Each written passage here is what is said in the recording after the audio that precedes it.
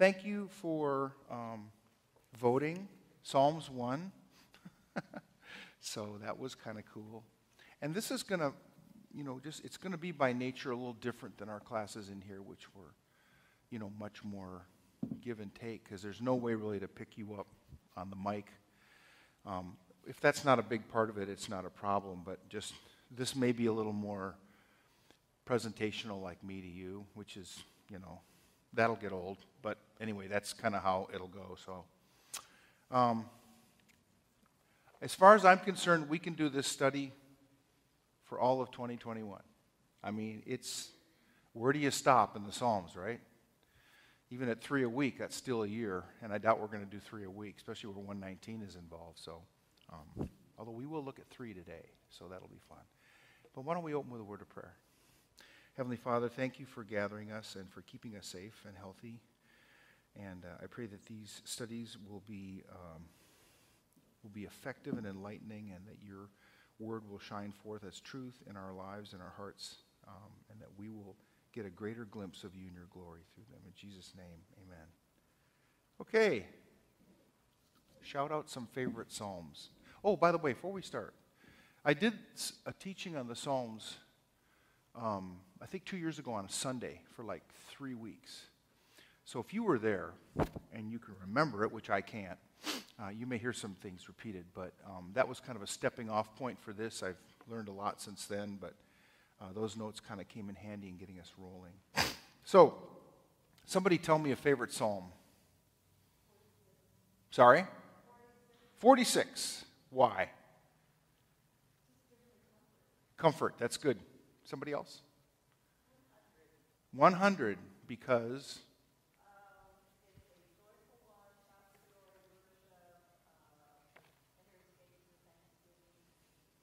Yeah, good. Psalm 100, thanksgiving and joyful celebration. All right, who else? 23. Probably don't have to ask you why, but...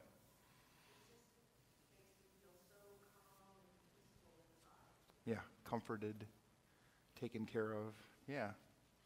Who else? Well, you probably know what my favorite one is, because I've mentioned it probably once a year. It's Psalm 1. Although Psalm 119 is another favorite of mine,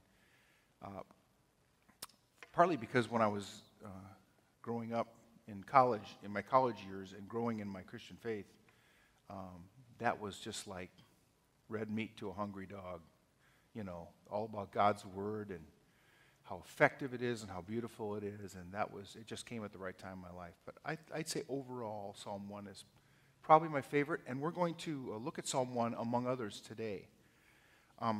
So why do we have the Psalms? We can do a little Q&A here. I'll repeat anything, but what are the purpose of the Psalms in the Bible? Yes? I think they are to offer comfort. They're for us to offer us comfort from God through His words. Yep. What else? Praise, to give us the words of praise. Much of our liturgy is based in Psalms. So we are, create in me a clean heart, O God, and renew a right spirit in me is right out of the Psalms, Psalm of David. So there are definitely prayers. So they give voice to our words to God, right? What else? Yes? Yeah, they give us voice for pain, for sorrow, for suffering. The suffering servant, for instance. Or David when he's being chased all over creation by people he thought were in his family, which we'll look at today. All right, and another question to ask yourself is, what kind of writing is found in the Psalms? Obviously, Psalms are based upon singing. They were meant to be sung many times, or they're at least poetic from a literary sense. And so they use a lot of literary techniques. I have on your sheet, and I'm sorry it'll be a little harder to take notes in here without the tables, but you might want to bring a tablet or something to put underneath. So, but that's assuming I say anything interesting, so no worries about that. For instance, there's a technique in the Bible called parallelism. You know, the Lord is my light and my salvation is an example. That's simile or same parallelism. You say something and then you say it again with another word to emphasize it. There's opposite or antithetic parallelism, which is he led them by cloud by day and by a pillar at night. You know, so it gives you this happens, the good shall do this, but the wicked shall have this, right? And then the last one is expansive, where the psalmist says something and then he says something to amplify it or make it more. So my mouth is filled with your praise all day with your lauding. Okay, so there are a lot of parallelism techniques used in the Psalms. There's a lot of repeating of his love endures forever between each line. So you can look at the Psalms as a literary work. In fact, a really good book on this is C.S. Lewis, Reflections on the Psalms. Of course, C.S. Lewis was most noted for being a literary scholar. Medieval Renaissance literature was his forte. Not writing theological books as we are wont to believe, but really he was a college professor and his greatest love was languages and literature. And I'm not saying he limits himself to a literature aspect of the Psalms in this book, but he definitely calls upon that in his training, which gives us some good insight. So that's a good book. I actually used that a lot in the previous study. Okay, so how are the Psalms organized? Well, we'll look at several kind of ways to look at them. Hermann Gunkel, in the second half of the 19th century into the 20th century, did a five-fold classification into hymns or songs, communal laments, like somebody mentioned, our sorrow, royal psalms, which talk about the Son of God as the King, or God as the King. Individual laments. Sometimes the Psalms will say, we are lost without you, Lord. Others will say, why have you forsaken me? So we have both communal and independent lament, okay? And then, of course, probably the largest one is thanksgiving. And I think that was one of the first reasons you gave for the Psalms. And Luther had another technique, which we'll look at later, or actually we'll look at now. Luther loved the Psalter. It was his daily prayer book. It was the topic of his initial lectures when he was a professor, and it was an important part of his piety, obviously. There's a book called Reading the Psalms with Luther, which is really interesting on this. Luther said this about the Psalms. The Psalter ought to be a dear and beloved book, if only because it promises Christ's death and resurrection so clearly and so depicts his kingdom and the condition and nature of all Christendom that we may call it a little Bible. Most beautifully and briefly, it embraces everything in the entire Bible. It is made into a fine enchiridion, or handbook. So Martin Luther saw the Psalter, the Psalms, as almost a miniature cliff notes, if you will, to the entire Bible. And everything in the Bible is found in the Psalms, which I think is amazing. Now, Luther had a little different system. I don't know if I put this on your outline. I can make my notes available later if you want to get some of this stuff that's not. Yeah, I don't have it on here. But here, he did a little different tack than Hermann Gunkel. He said prophecy, instruction, comfort, prayer, or thanksgiving. Or a combination. You know, so something could be more than one. And of the thanksgiving psalms, Luther said, these are the psalms of the first rank. And it is for their sake that the Psalter was created. Therefore, it is called in the Hebrew Sefer Tehillim, that is, a praise book or a book of thanksgiving. So Martin Luther's view of the Psalms primarily was a book of praise and thanksgiving. Okay? Dietrich Bonhoeffer, another great contributor to the Lutheran faith, had some incredible quotes about, I have about 2 pages of quotes on the Bible by Bonhoeffer, which is just amazing. And you're going to sense as you hear these that we're going to start moving towards a particular view of the Psalms, which I find very interesting, but I'll get to that in a minute. Bonhoeffer said, all prayers of the Bible are such prayers which we pray together with Jesus Christ, in which he accompanies us and through which he brings us into the presence of God. So Bonhoeffer is saying the Psalms are active. They're not just words on a page, but they are a vehicle which Christ uses to bring us in the presence of God the Father. Bonhoeffer also said, if we want to read and to pray the prayers of the Bible, and especially the Psalms, therefore we must not ask first what they have to do with us, but what they have to do with Jesus Christ. And there we get our first hint of where we're going today. He said, the words which come from God become then the steps on which we find our way to God. They are a set of ascending steps that take us into the presence of God, which actually is literal in many of the Psalms. You know, better is one day in your courts, or who will ascend to his holy hill, in Psalm 15, okay? So who prays the Psalms? Well, David, and then Solomon, and Asaph, and others. They pray the Psalms, but Christ really prays the Psalms, and with him we pray the Psalms. The prayers of David were prayed also by Christ.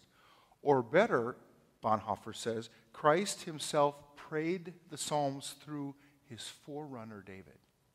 How's that for a cool connection? You think about Psalm 110. The Lord said to my Lord, sit at my right hand until I make your enemies a footstool for your feet. The Lord said to my Lord is talking about Christ and David and God the Father. So we see this kind of connection emerging of Christ being present in the Psalms. Now, Bonhoeffer had his own system. He said, we shall arrange the subjects dealt with in the Psalter prayers in the following manner. He took a historical approach: creation, law, holy history, the Messiah, the church, and then the topics of life, suffering, guilt, enemies, and the end times. One last quote from Bonhoeffer. There are no theoretical answers in the Psalms to all these questions, as there are none in the New Testament. The only real answer is Jesus Christ. So, can anyone see a pattern emerging here about the Psalms? As we step back and ask things like, why did God give them to us? Are they merely stories, prayers, songs for our use? Or is something more significant shining through? What is God trying to tell us through them? Well, the answer, I believe, and many believe, is the unifying factor, the subject, Christ himself. He is at the center of the world of God, of the Word of God, and he is the focus of the Psalms. You've heard Pastor Tim, fellows like Chad Bird. You're familiar with Chad? Terrific writer, former pastor, and wonderful author, say that all of the scriptures point to Christ, and Christ can be found everywhere in them, particularly in the Old Testament. This goes back to, in the beginning was the Word, and the Word was God. In the beginning God created the heavens and earth, and the Spirit was hovering, and then in Colossians it says, through him all things were created. So the Trinity of Father, Son, and Spirit were present from creation, from the very first words of the Bible, and they're reiterated. And so there's a terrific book which, thanks to Larry Fain, I was reminded how great it was, even though I'd already bought it and hadn't read it. So I bought another copy so I could have a visual. It's called Christ in the Psalms by Patrick Henry Reardon. I don't know, have any of you heard of this book? It's absolutely astounding. It's one take, but I think it's a good one. And you can get this for Kindle for like $10. I think I put this in the email. Or you can get, it's $20 for a hard copy. And I bought the hard copy just because sometimes I like to have a physical book, but I got to admit that you can't, it's a lot easier to highlight the Kindle. And then you can go to your Amazon website and you can say, show me all my highlights, and then you can copy them and stick them in a Word doc, so that's kind of cool. But Patrick Henry Reardon makes the case that Christ is the unifying factor of all Scripture, which makes sense. If the Scriptures are the declaration of the story of God and man, and Christ is the way by which man and God are reconciled, then it would make sense that Christ ends up being the linchpin or the centerpiece of all the Bible. The entire Old Testament points to him coming, and then he comes, and then everything after he comes is about him. And one other thing to realize is that the Psalms are some of the most quoted Old Testament passages in the New Testament, certainly by Christ himself. And so we start to see this connection that Christ is the centerpiece, and in the Psalms, this miniature Bible, as Luther called it, he lands, and he tells us the entire story of God and our entire story. Now, so Reardon says we don't begin with the Old Testament. We begin with Christ. Christ is not only the mediator between God and man, he's also the mediator between the Old Testament and the church. He says in his book that without Christ, the Old Testament is an interesting old book of Jewish literature, but really has not a lot to do with us. Okay, it's interesting, but there's really no connection to modern day Christians. There's some handouts right there. If you look at the Psalms in light of Christ, it's a whole different story. Now you see how God, through history, is building his people, the nation of Israel, to await the coming of his Son, the Messiah, to deliver the whole world. And so the Christ proclaimed in the gospel brings the Old Testament with him into the proclamation. Jesus, by his very words, united Old Testament history and his coming. Remember, he stood up and spoke those words in the temple, and then he said, "Today this has been fulfilled in your hearing." He's basically saying, all that stuff you've been reading for hundreds of years, it's about me. Here I am. Any questions? If you want to fall on your knees right now, would be a good time. Didn't work out that way all the time, but that's what basically he's saying. He's saying, here we are, okay? Any questions or comments so far? Because I really don't want to just listen to me. So, any thoughts? If you think of Christ being the centerpiece of the Bible and even of the Psalms, which we haven't really explored yet, but we will. Do you have any thoughts? Anything come to mind? Make sense? Is it a fair assessment, do you think? Or is it a reach? Christ in everything, really? You know, Christ in the donkey speaking to Balaam, really? You know.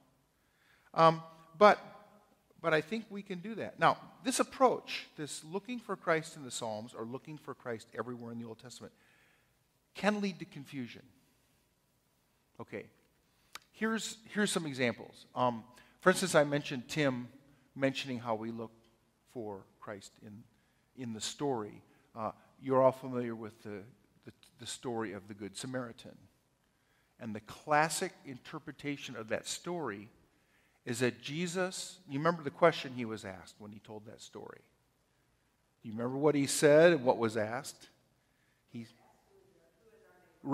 said, love your neighbors yourself, and some wise guy in the front row, probably aced all the tests in class, said, who's my neighbor? I'll get out of this one. And then he told this story where he painted a people very separated from the Jews, the Samaritans, as being the good guys. And then he said, who's my neighbor? And they said, well, probably the guy who helped him. Okay?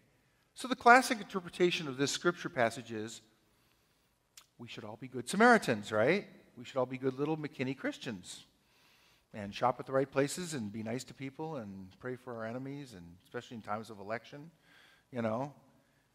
But Tullian Tchividjian, the former pastor of Coral Ridge in Florida, said, no, we are all the man beaten and left by the side of the road. So who's the good Samaritan? Thank you, Jesus. Now, you turn that story around and you go, oh, interesting. Because you see, we have in our human nature, our fallen nature, this undying tendency to somehow cast ourselves as the hero or the good guy. Or even if we're not perfect, we're getting better.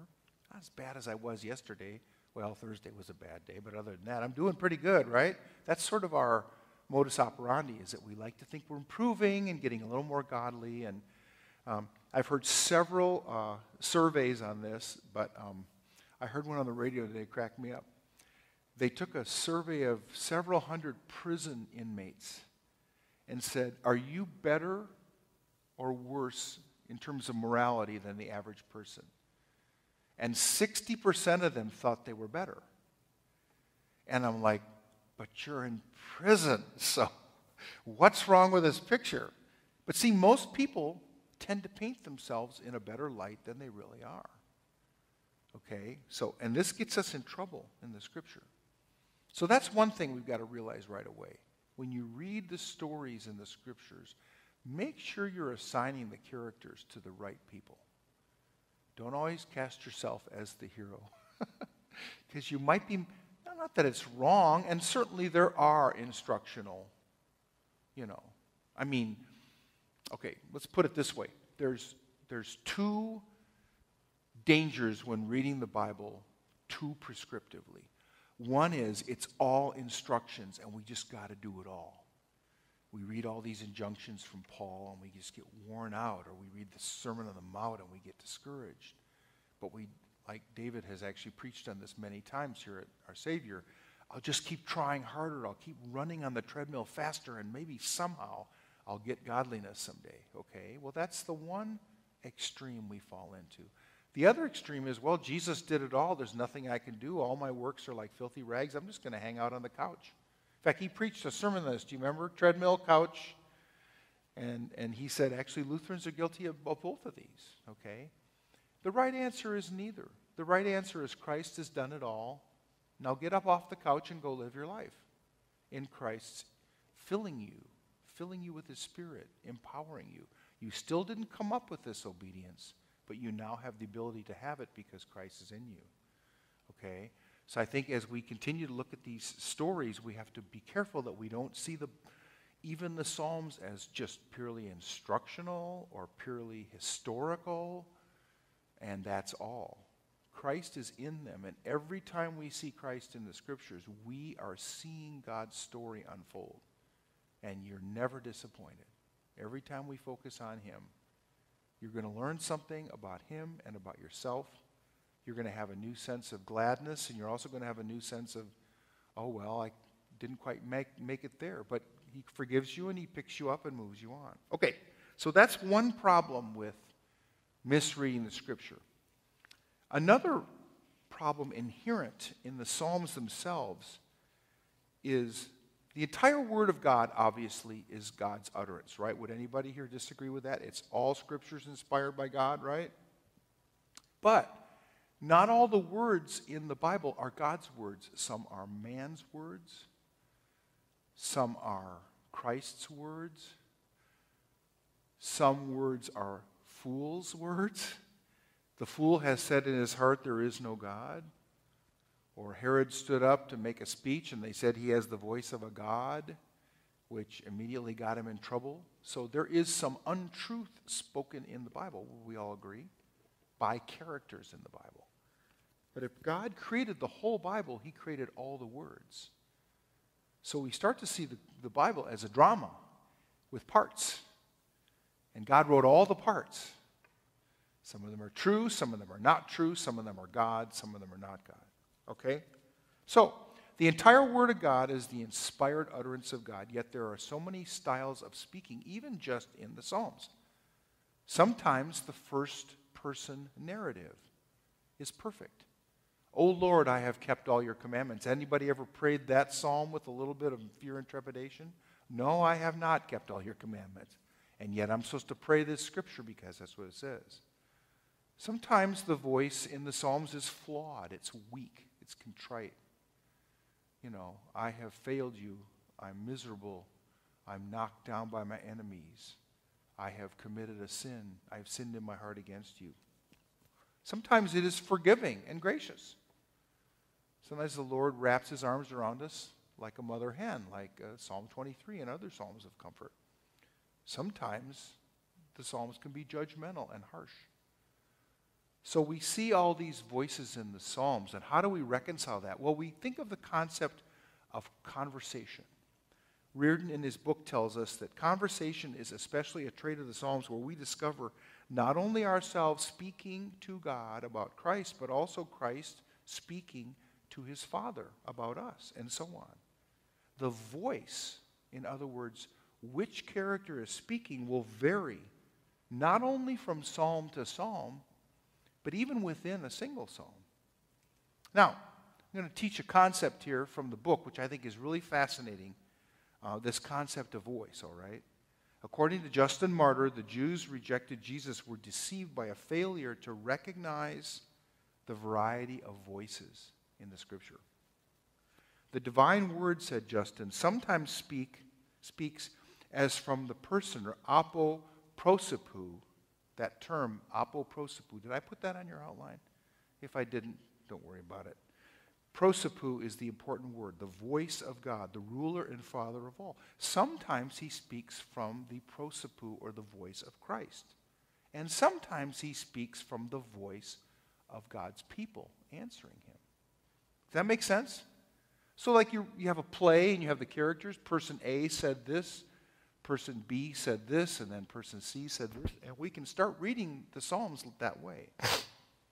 And Justin Martyr told Marcus Aurelius, you may observe this even in your own writers, when one writer speaks for all, but introduces other people in the conversation. Prosopa dialogomena, which is a term that was used in his first apology.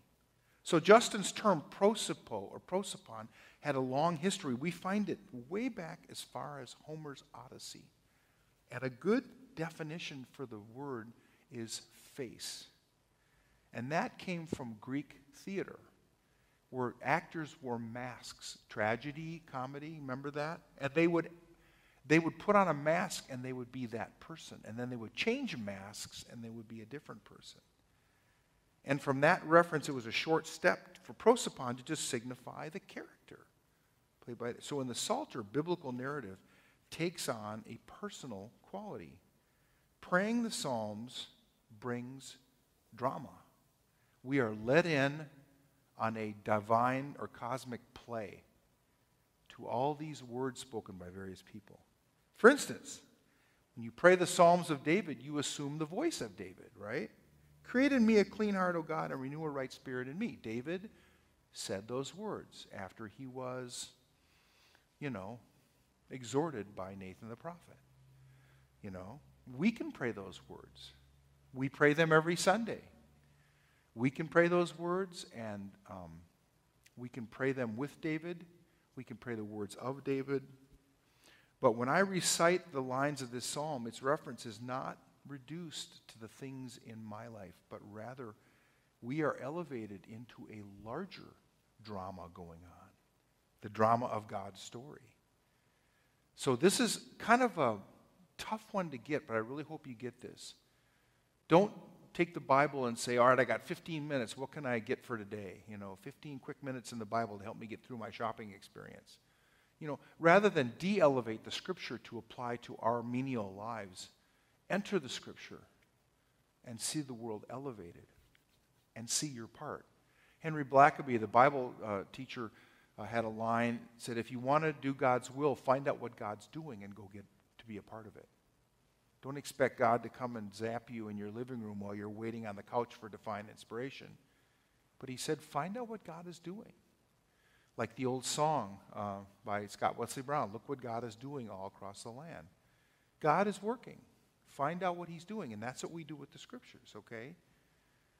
So, when we pray the Psalms, therefore, the words are not spoken in our own voice. We put on, rather, what St. Paul called the mind of Christ. Through the inspired lines of Psalms, the Holy Spirit inserts our prayer into the conversation, the dialogia, the dialogue of the Father and the Son. So does this all make sense? It's an interesting way to look at the Psalms.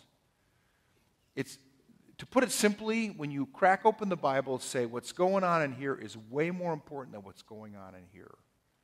Let's put me in there and see how it affects me, rather than pulling my nugget, my dashboard verse for the day to get me through a traffic jam, which seriously misses so much of the glory and the beauty of Scripture. One of my favorite books I've said in this study many times is Robert Mulholland's Shaped by the Word, the Power of Scripture in Spiritual Formation. And he has a great line, which I just never forgot, which says, some people see the Bible as a book of knowledge that you can master, like a chemistry textbook, or an LSAT or something. And he said, no, it's a window. The Bible is a window to the world of the divine, where we open it and the light comes in and it changes us. So we don't ever master the Bible. We want the Bible to master us, because the Bible is the living, active utterance of God. And it's always shining on us. God never gives up pursuing us. Okay, let's start with the first psalm, if you don't mind. And we're going to take a look at, actually Reardon puts the first three psalms together, so we're going to zip through 3 psalms today. No waiting. Bonus, 3 for one day. So, who would like to read Psalm 1? Anybody have it handy? Okay, read strong and loud.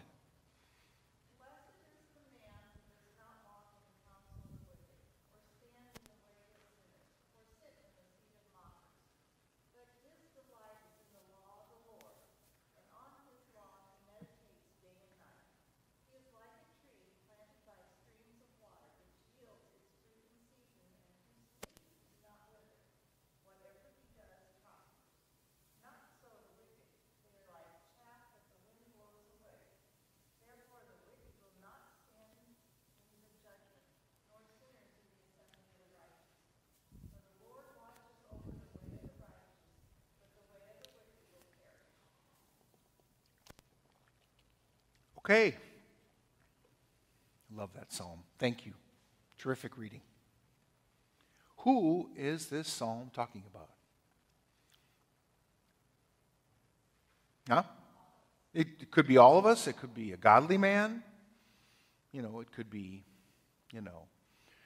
obviously this psalm is offering us 2 choices: obeying God or departing into wickedness. Follow God or depart from him, reap the consequences. Then the ending caps off the whole story. The wicked will not stand in the judgment, nor sinners in the congregation of the righteous. But who is this man? Well, some scholars believe, I had never heard this, and I think this is fascinating. Some scholars believe this man is pre-fallen Adam, the perfect human being before the fall. Think about it. He's tilling land, and water streams are flowing, trees are growing, there's fruit everywhere. In everything he does, he prospers. There again is one of those Bible extremes where we go, well, I would love to believe that's true about my life, but I can't say that everything is prospering. But in this psalm it says everything is prospering. This is a prescription and a description of a life lived fully and completely in the presence and intimacy of God. But Reardon goes one step further.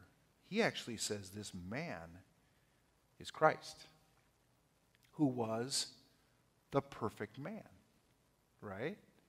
There have been 2 perfect men. Adam, created. Jesus, not created, right?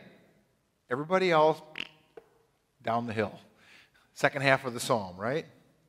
But all of these descriptions in this psalm are completely fulfilled in Christ. Does not walk in the counsel of the wicked, does not hang out with sinners, but he delights in the law of the Lord. We know how Jesus delighted in God's law, how much he quoted it. He said that man does not live by bread alone, but by every word that proceeds from the mouth of God, okay? And the fruit of his labors is not just trees and fruit, it's salvation of the world, okay? So Psalm 1, I don't usually use fill-ins, but I gave you some today. Psalm 1 describes Christ, the perfect man, okay? Now there's much here for us to strive for. Certainly Psalm 1 can inspire us in our lives. Walking, standing, and sitting are descriptions of the choices that we make in reference to sin every day. So think about this. You walk through life. You don't walk certain places. or stuff's going to happen. You encounter something, you take note of it, okay? Standing, that means you actually stop walking and you kind of ponder this. You dwell in it, you stay in it. And sitting means you just plant yourself down. You've fully fallen in, okay? In some of the Proverbs, when it talks about the foolish young man walking down the streets and he heads towards the house of the woman of ill repute, we see this whole thing played out. First of all, he's walking in the wrong place. Then he's standing and listening to the story, and then he enters the house and sitting. So it's a description. And if we walk through life and encounter sin, we've got to be wary of the temptation to stop, look, and listen, or to pause and really consider, and finally to land headlong in sin, just like the prodigal son leaned in and finally fell right in the hog pen with him. That happens to us if we don't be careful where we walk, stand, or sit, okay? Now, Christ experienced the same thing, right? Christ walked through life with sin all around him. But he never gave in. He never was affected by it. It never successfully had a hold on him. Psalm 1 accurately describes the result. He does not walk in the counsel of the wicked, stand in the path of sinners, nor sit in the seat of scoffers. He delights in the law. And so we see Christ's life portrayed in this psalm. He's the perfect man because of these things that show us that. And one last note, did you notice that the very first psalm starts with a word from the Beatitudes? Blessed. How interesting, just like the Sermon on the Mount. This shows us that God is the author and the creator of life and breath and of faith and belief and experience and destiny. God blesses us in all of life, and this gives us motion and energy and purpose. So, I hope you can see from this is a real quick look at Psalm 1. You can read it in several ways. You can read it as a way to live. You can read it as a description of man were he not plagued by sin, or you can actually read it as a description of Christ. We can assign this psalm to creation. This is the life God intended for us. Had man not fallen, this would be all of our experience, okay? All right? So, let's look at Psalm 2. This is kind of a long one, but if somebody wants to read it, they can, or if they don't, I will be glad to read it. But anybody want to take a crack at Psalm 2? All right, Anna's got it. Terrific.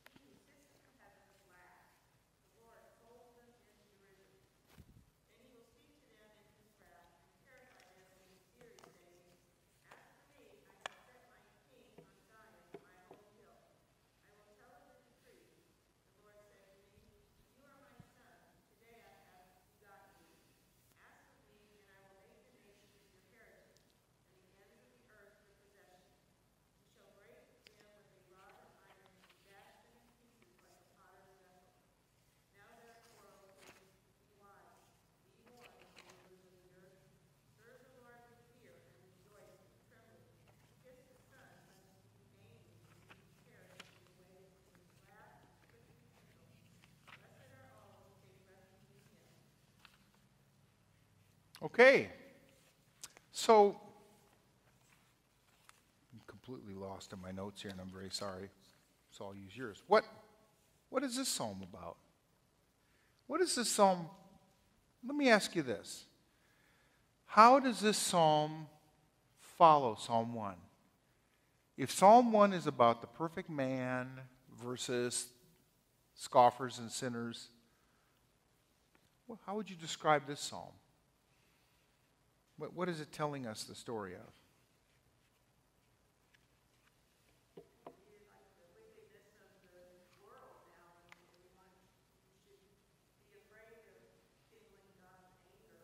Right. This is Psalm 1 gone terribly wrong, right?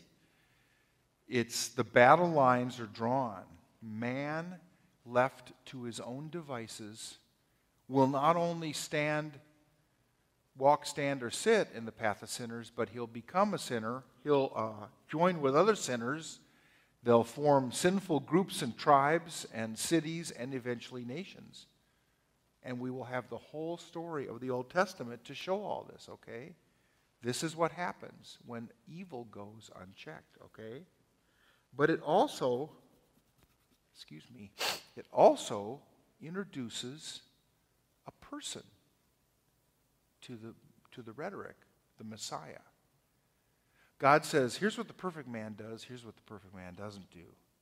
Now, all these people who didn't do good, it's going to get worse and worse and worse, and eventually they're going to band together, and there's going to be wars and rumors of wars. And oh, what a mess we have. What am I going to do? Well, God didn't say that because he always knows what he's going to do. He says, I'm going to send my son, the Messiah. So this psalm brings everything to a head and then brings us God's solution, the coming of the Messiah. So it's not hard to see Jesus in this one at all. He's the solution. Man's sin is the problem. He's the solution, right? And there's a couple of things in here that you've probably noticed. Verse 4, I'm in the ESV here. He who sits in the heavens laughs. The Lord holds them in derision. I have the view of God at the Tower of Babel. And man is trying to think that he's more than he is. And God's laughing and saying, yeah, really? Psh, be gone, and scatters them in the confusion of language.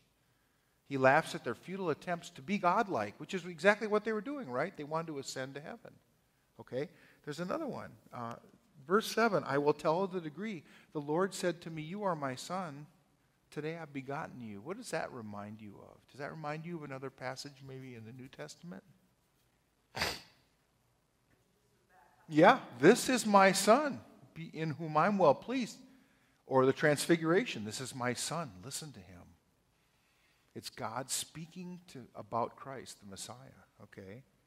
And he's giving Christ full reign. He's saying, you're going to break the ends of the earth with a rod and dash them to pieces. So, you sinful nations, be warned. You're on probation here. The Messiah is coming. What are you going to do about it? Okay? And he even offers them respite. He says, therefore, O kings, be wise, be warned.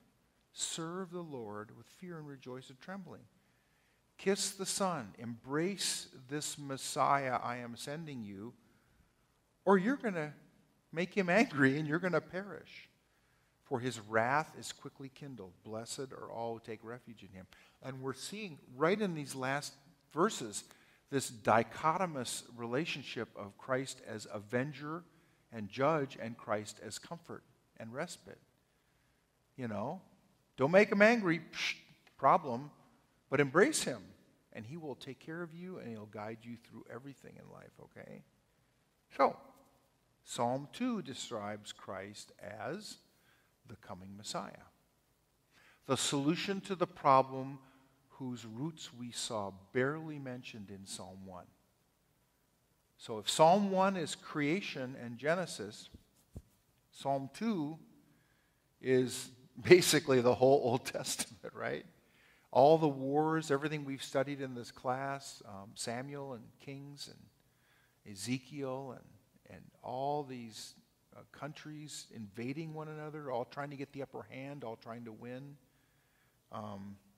Why do the nations rage? They're raging because they want to be God, and they're not. So they're going to try anyway. All right. So let's go to Psalm 3. This will be the last one we look at today. Oh, and by the way, before I forget, if you have any favorite Psalms you'd like us to study, send them to me. I don't know that we're going to do all 150, although that would be cool. But I certainly want to hit ones that are near and dear to you. So if you have any, be sure and let me know. Send me an email. Okay? All right. I'll read Psalm 3. A psalm of David when he fled from Absalom's son. We all remember that story because we studied it, right? O Lord, how many are my foes? Many are rising against me. Many are saying of my son, There is no salvation for him in God. But you, O Lord, are a shield about me, my glory and the lifter of my head. I cried aloud to the Lord, and he answered me from his holy hill. I lay down and slept. I woke again, for the Lord sustained me. I will not be afraid of many thousands of people who have set themselves against me all around. Arise, O Lord. Save me, O my God, for you strike all my enemies on the cheek. You break the teeth of the wicked. Salvation belongs to the Lord. Your blessing be on your people. Okay, so on the surface, this psalm is about what? What does it say it's about? Yeah, but I think before that it's telling us the story of David fleeing Absalom. It's a psalm of David, and he wrote it probably from some cave when he's eating canned beans, because that's all they brought, and his enemies are outside the cave. But like you said, if we consider voice, we hear the imprint of the suffering servant in these words. Many are my foes, many rise against me. Compare this to Jesus' words on the cross, or leading up to through the Passion. I cried aloud to the Lord, and he answered me, which is true for Jesus every time except for the cross. And the Garden of Gethsemane, for that matter, when he said, take this cup from me, but he said, not my will, but yours. God the Father always answered Jesus' son's prayer, except on the cross, when he couldn't, because they were separated. Arise, O Lord, and save me. You can take each of these phrases and you can imagine Jesus saying it. Jesus fully depended on his Father for everything. His time in the wilderness, answering questions of his enemies, the Garden of Gethsemane, and even offering forgiveness for his enemies from the cross. All of those are things that Christ did which are mirrored in this psalm. Okay? So, Psalm 3 describes Christ as the suffering servant.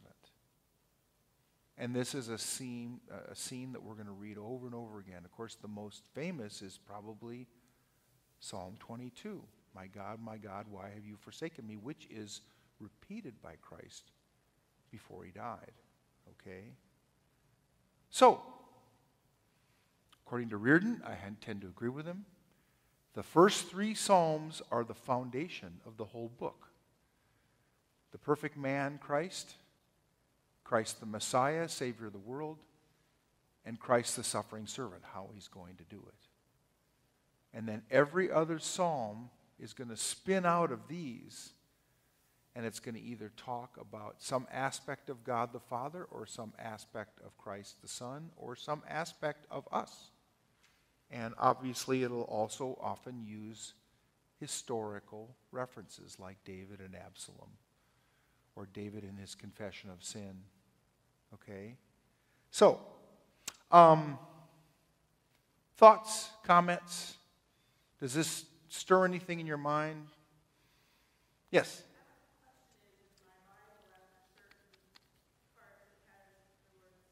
Selah, yeah. It's kind of like a hallelujah or a yea God, yeah, it's a musical punctuation in the singing of that psalm in public. It's known as a musical interlude. In fact, there's a footnote. The meaning of the Hebrew word Selah, used frequently in Psalms, is uncertain, but it may be a musical or liturgical direction. The Psalms were meant to be sung in church. I mean, they were never meant only for personal devotions. They were meant for community. Yes?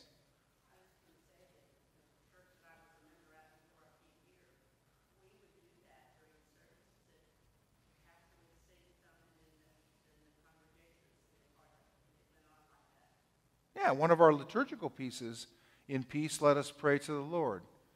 Lord, have mercy. Or our prayers. The pastor will pray, Lord, in your mercy, and we say, hear our prayer.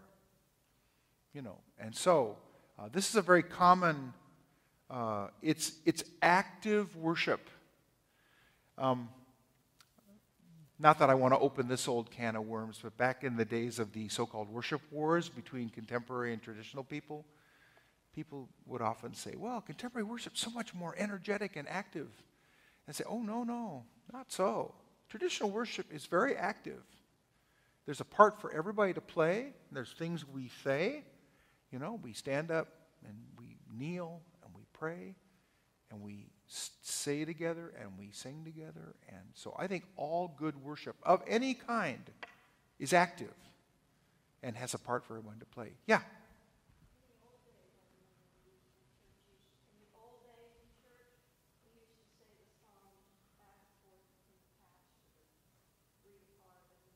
Yes. We actually have those in some of our planning docs, and we probably need to start doing that more, where we do things antiphonally or call and response. So, I remember one time Pastor Nathan Wendorf, who was our associate way back with Pastor Tutwiler, one day had the congregation stand and face the middle, so they were facing each other, and do their confession absolution. So they were confessing to one another. Because it's real easy to hang out during confession in the back row and kind of not say a lot and hope nobody notices you. You know what you've done, but you're not going to tell anyone else.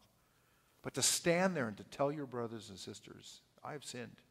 I've let you down. I'm sorry. It's really powerful.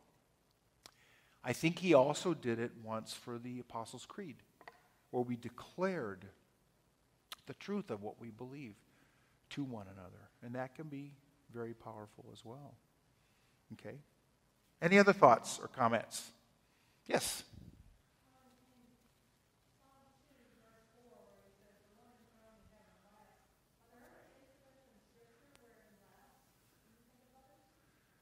Well, my first answer would be, now, which verse were you reading? Yeah. Yeah. I would do a word search on laugh. Of course, we know one person who laughed and kind of got in hot water for it. Remember that? Sarah, yeah. Laughing is good unless you're laughing at what God says. Then I don't recommend it. I've got a search here. Let me do a quick search and I'll just see. Right, right. Yeah. Well, in Psalm 37, verse 13, the Lord laughs at the wicked, for he sees that his day is coming. Proverbs 1:26, I will laugh at your calamity. So I think in these cases, it's not God making fun of his creation. I don't think it's mean-spirited. Have you ever seen somebody do something really, really dumb? You might have seen that on TV last week. I don't know. Possible. Did you just laugh and go, what were you thinking? You know, I mean, I think that's the kind of laughter. God is just exclaiming his amusement at the folly of man, to think that man can amount to anything without God. Okay? So, but there might be a few other places, but that'd be a good study. You can bring back your results and share it with us. Okay, anybody else? Yes?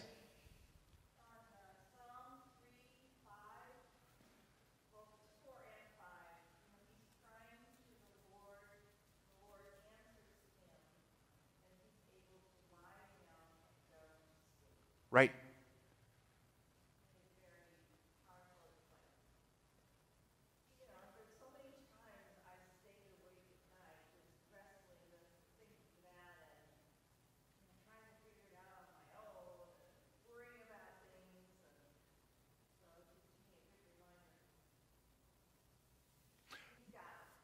That's a great observation.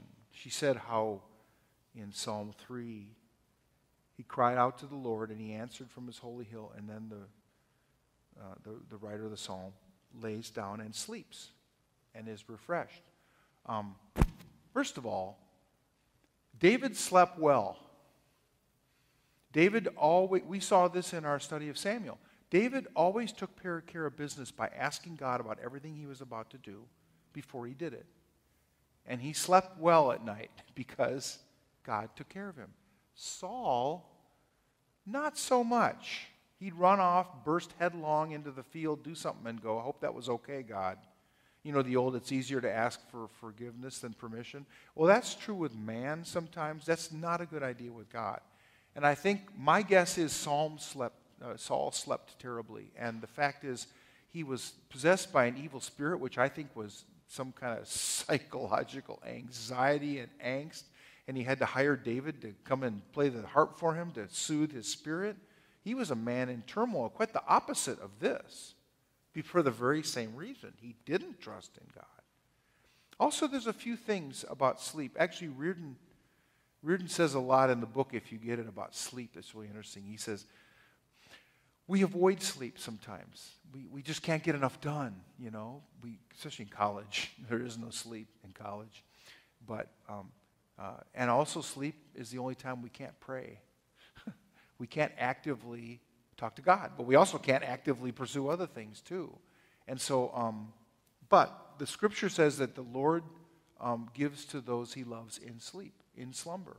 He says, do not toil early in the morning and late at night in your day, because I take care of you when you sleep. Sleep is the time when we are recharged spiritually, like she said, but also I listened to a podcast guy named Sean Stevenson, a health guy, and he says you wouldn't believe the amount of things that go on in your body while you sleep.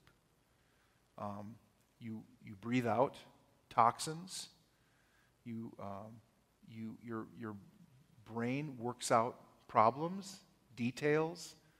Your body chemistry kind of resets itself. He says sleep is really important for our health, and from a very pragmatic standpoint. So it's a time when we aren't in control, but God is. And so God ministers to us in our sleep. Another thing, John Ortberg, who's one of my favorite preachers and teachers, said it was a common thought in Jewish culture that the day began with the night before. And so John says that he would kind of do an assessment of his day and a prayer for the day ahead at night before he went to sleep. He would kind of set the table for the following day, you know, so that he was ready for that day. Rather than get up in the morning, oh, what do I do? Where's my coffee? I can't find my briefcase, blah, blah, blah. I certainly know that I'm better off if I lay everything out. I am such an electronically chained person that I have 6 things I have to charge at night before I go to bed. I have to charge my laptop, my iPad, my phone, my AirPods, my headphones, you know, my Fitbit watch, and there's some, my speaker that I use for teaching that plays music on. And I was like, if I don't do that at night and I get up and I get to the class and the stuff's not working, whose fault is that? It's mine. So the evening, finishing out your day well and planning for the day ahead can actually be really a good thing. Then you can, like she said, you can sleep. You can relax, you can let God do his work in you, and you can wake up with far fewer cares in the world than you might have had. And it's a much better alternative than falling into bed exhausted because you only got 37 things of your list of 50 done before you went to bed. I do not like that feeling at all. So, right. No need to rile your...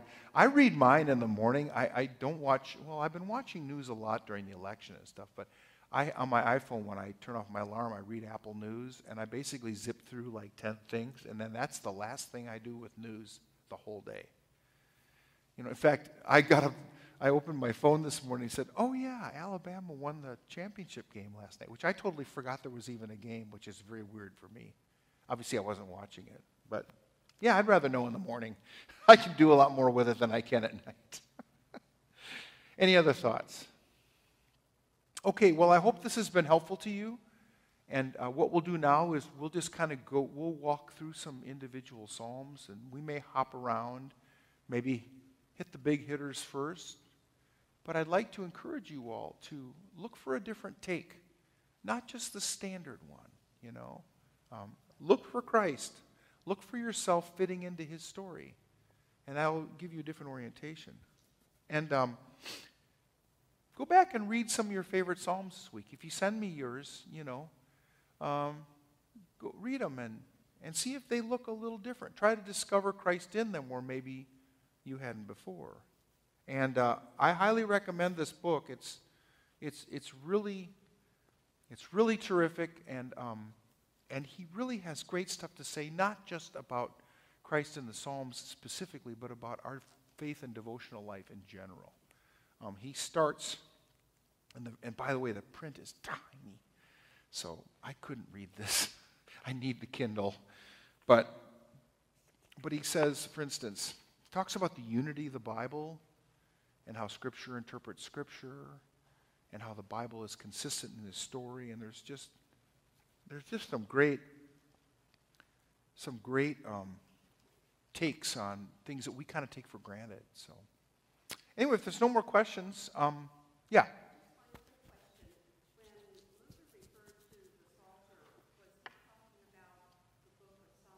Mm-hmm. Well, that's the Psalms. Yeah. It's an old name that we don't use anymore. It was used into the 19th century, I think, even. So, but yeah. And he loved them, you know. Of course, he was a musician, too, and they're hymns and songs, so you can't blame him. All right. Well, let me pray for us, and I'll send you on your way. Lord, thank you for the insight from your word, which illuminates us and enlightens us and sustains us. And I pray that, as always in these studies, your word will become more than mere words on a page, but it'll be a window, a gateway into your world, that we might see heaven brought down on earth and all around us. Help us to constantly search for you and to search for your Son in the Scriptures. Not merely content to derive instructions or rules for living, but to see the big story that you have graciously invited us to take part in. May we do that in this day and the days to come. In Jesus' name, amen. Thank you.